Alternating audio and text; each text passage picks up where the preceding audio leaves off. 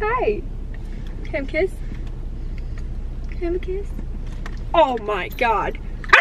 Oh my god. She's not having it today. Aspen, sit down.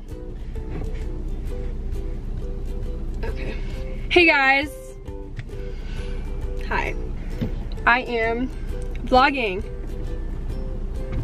Aspen, chill out. Yeah. Aspen and I, what are we doing, huh? We are at Starbucks. Surprise, surprise. Can you? Okay, she's leaving. She's eating a pom-pom. Nice. So basically, raising Aspen in college is not easy, to say the least. And yes, everyone told me not to get a puppy in college. Everyone, literally everyone. So, sorry I didn't listen. She's a handful, she really is. I didn't realize huskies are like crazy. Like everyone I meet is like, wow, you got a husky, like good luck. And I'm just like, oh, I didn't know that they were this difficult. I don't have a yard at the moment. Like I have sort of a yard, but like not like a backyard with a fence. So I can't like let her loose to run around when she wants. And that's really hard because she needs that so bad. She's sleeping now. She sleeps a lot. And when she's not sleeping, she's running. So there's like no in between. We love her. She's an angel, kind of. She's in the teething phase. So she's literally chewing anything possible. She has a million toys. Like she has so many toys, but she always prefers to chew on my hands or my legs or my blankets. Like literally anything that's not a toy, she wants to chew on. I mean, I get it. Like her teeth probably hurt. I understand why she's chewing on stuff, but like, don't bite me, please. All right, I got my Starbucks. Yeah, that's about all I've done today. But I have class soon.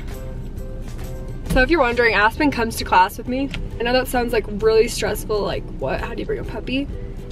But I'm trying to get her to behave in like social places like school and like stores and stuff. I'm trying to get her used to that sort of environment because that's like my life. She's still super young and she doesn't really understand like, oh, it's not playtime. But in some of my classes, depending on the class, it's weird.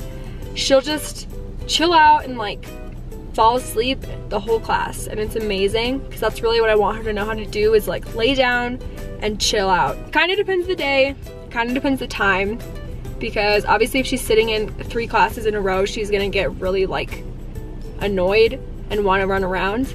So I try to like run her around before each class to get her energy out, so then she's more likely to be relaxed in class with me. And my teachers are like amazing. They're so nice about it and supportive, and I mean, they put up with her, so it's great. I mean, I feel like a lot of teachers would not do that. Also, like, the city I live in is super dog friendly. Honestly, this whole state is really dog friendly. She's pretty good in public settings. Like in Starbucks, she'll just like kind of lay down and wait for me. Target, when we get near the dog aisle, she's running in there and she tries to find bones, which, whatever, we'll just let her do it. My biggest concern is when I go home for Thanksgiving in like less than 2 weeks, I have to take her on the airplane because it's kind of pointless to drive home. It's like 13-14 hour drive to drive home for a week. Like that doesn't really make sense. So I don't know. And you can't sedate puppies because they get drowsy and they aren't able to walk, and then you can't fly with them if they're like that. So I'm a little bit nervous. Flying with a dog is a lot different than flying with a cat. My cat does his own thing. He just like, I let him out of his carrier and he just chills. But Aspen, I don't know. We're gonna have to make it work because I don't know what else to do. I want her to be able to travel well because going from state to state is gonna be a big thing. So I need her to start learning that now. So if you have any tips on flying with dogs, please tell me, because I'm scared. I'm so sick also. I'm like dying. I don't know what I'm sick with. Probably the flu, because I'm an idiot and I didn't get the flu shot, so, but I deserve it, I guess, because I didn't get the freaking shot. So I'm dying now. Ariana Grande goes off, man.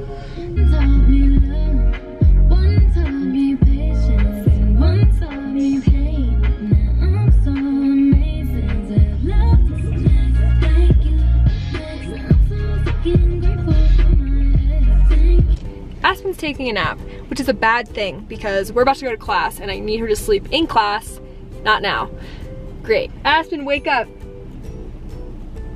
All right, we're working on that. It's midterms. Great, right?